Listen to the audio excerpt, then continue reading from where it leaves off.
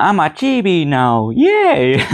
Well, hey guys, welcome back to another video. And today we'll be talking about Jing Yuan, or more specifically, how even though Acheron gonna power creep Jing Yuan as the best electro DPS in the game, that doesn't really matter. And I should probably explain what I mean. Because like we all know Acheron, we already saw her kit reveal thanks to like Braxophone and I Win to Lose showing gameplay of Witchy. And as I thought, she is very strong. Like it's kind of an L that's so much of a damage locked behind her Lycone, and realistically, she only had like two options, being the Wealth Lycone and Good Night Sleep Well. But other than that, she looks really strong. Like she easily gonna be like one of the best MOC DPS in the game. And by default, Jing Yuan got power creep again. Like damn, bro can't catch a break, am I right? And like even though Jing Yuan gonna get power creep again, that doesn't really matter because for one, it's a very casual PvE game. Like you can make any character work as long as you build them properly, have a team around them, get them a really good Lycone, and you can beat everything in the game because even though it may take a while to get those weaker units up compared to like the premium DPS units, like a character like Jing Yuan who not that powerful as the premium staple DPS units, but the amount of times I shown how Jing Yuan can get the job done over and over again, how he can still get good clears in MOC. And like in the gameplay you see here, this MOC when I did, I got a 3 clear on the first side. And now that I finally built up my Sparkle properly, my Jing Yuan feels so much better to play. But also at the same time, I said this once, I said it twice, I know Acheron will beat out Jing Yuan MOC, but in pure fiction, that's a whole different story. Because I think Acheron will be like a decent unit in pure fiction, but Jing Yuan like by far like the best electro unit for pure fiction just because the amount of AoE Jing Yuan has. And obviously Acheron will still be like a more desirable pick because she's hot, white hair when she transforms, so sorry Jing Yuan again.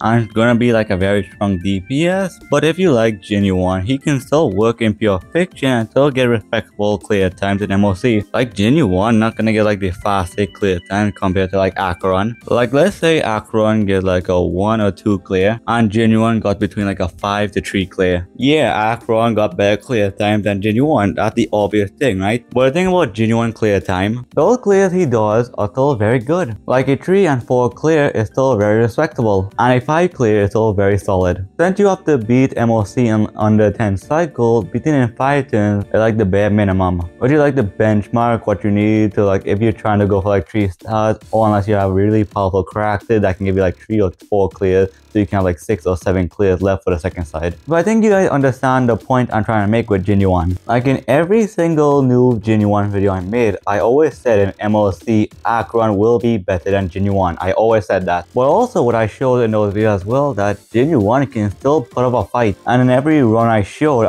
how Jing Yuan is still very capable of clearing the content in the game. Like I understand there are gonna be more and more characters coming out that are gonna surpass Jing Yuan. Like Jing Yuan was the second limited 5-star to get dropped at launch. And since the game can't really keep depending on hype, they keep upscaling the newer units higher and higher and higher and higher to like a ridiculous amount of levels. To legit, every new limited 5-star unit just assumes to be better and better, even more broken, more quality of life features to have. Like if you compare Jing Yuan to like the premium DPS unit, yeah, he's gonna feel lackluster. Because the thing with Jing Yuan is good, but the other premium DPS are just fucking broken. Like obviously he's gonna get power creep. Hell, he even got power creep by Kafka, a freaking dot driver. But yet with all the power creep that happening to Jing Yuan, all the cracks that keep upscaling higher and higher, Jing Yuan still holds up pretty well. And in pure fiction, he really shines a lot. Like I said this once, I said it twice, I'll keep saying it over and over again. If you build Jing Yuan properly, get a team around them, get a Lycone, build them up, he can perform. Like it's plain and simple. But the thing about Jing Yuan, right, if your relic quality is bad, Jing Yuan will feel clunky to play. But then he does get better with units like Sparkle because Sparkle and Jing Yuan are like a godsend. Like that really fixes like the speed problem Jing Yuan have with getting turned for building up like in Lord stacks.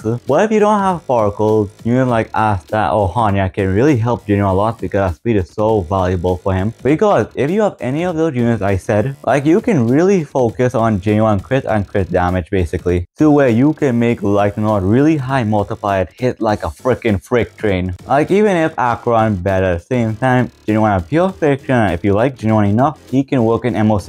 So for like all my King Yuan enjoyers, even if Acheron power creep Jing Yuan, that'll be okay, because if you like Jing Yuan, you can make him work. And legit, if you like a unit enough, you can make them work. Like Jing Yuan can still beat all the content in the game as long as they weak to electric. Like all you have to do is invest in your stocks. But hey, that's just an opinion. My opinion.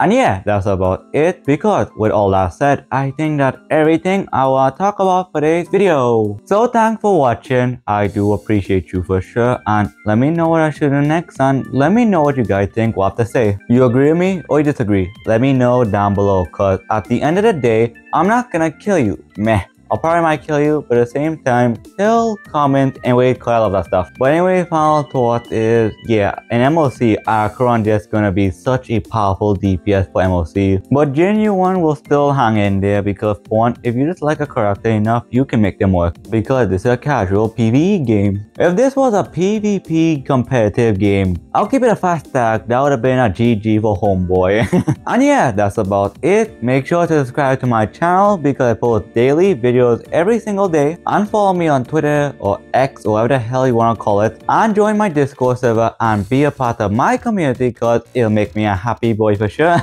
And with all that said, take care, love you guys, and I'll see you on the next video. Goodbye. I'm here to go beyond my limit, not to compromise. And you can tell me if I mean it, looking in my eyes. Cause I've been waiting for my moment to strike. So come close, let me show you what it's like. Yeah, you can try to stand in my path, but you're gonna regret it. I'll be the one who laughs. What's with all the lonely nostalgia vibe? Shut your bitch ass